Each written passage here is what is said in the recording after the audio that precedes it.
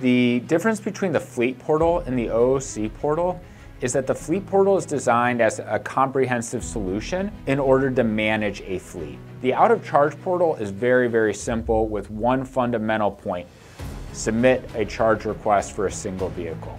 And that just goes directly into our system for a technician to immediately dispatch to go service that vehicle. For out of charge, we have different SLAs based on cities and based on different market dynamics. It is based off of use cases as well. And the goal of that is to give you enough charge to get to a fixed point charger, to get home, to get back to a lot, wherever that may be. It's not really designed to be a full charge solution, but it is designed to prevent a vehicle from being towed.